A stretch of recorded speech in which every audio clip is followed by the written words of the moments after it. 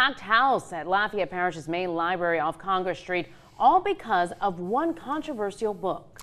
That's right. The library board held a vote on whether to keep or remove a book in the teens section that has LGBTQ themes. News 15's Ashley Hamilton was at the heated meeting tonight and has more about the decision that was made.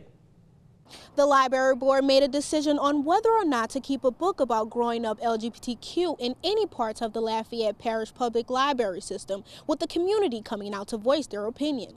These are the people that we serve. We don't serve the board. It was decision day for the Lafayette Library Board on whether to ban The Book is Gay, a book for teens about growing up LGBTQ. Lynette Mahia says that every library will have something that someone doesn't approve of, but that doesn't mean it should be taken away. I think they'll be sending a message that we're not including everyone in our community, that LGBTQ youth are not welcome in the library, that the books that are there for them are not there for them anymore. Mahia doesn't understand why the LGBTQ community is being singled out by the library, and that the board is sending a clear message if the book is removed.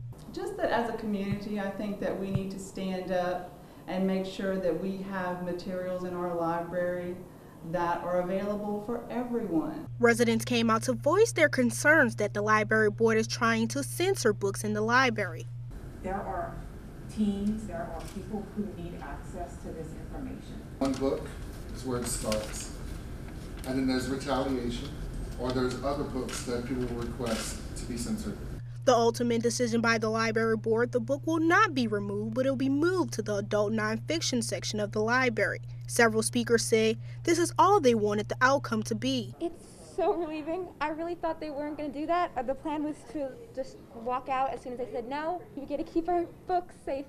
It's fantastic. It's important that we can show up in our local democracy and actually make a difference. Many residents also voiced that they feel the library board should be more worried about building a library on the north side rather than getting rid of a book. Reporting in Lafayette, Ashley Hamilton, News 15.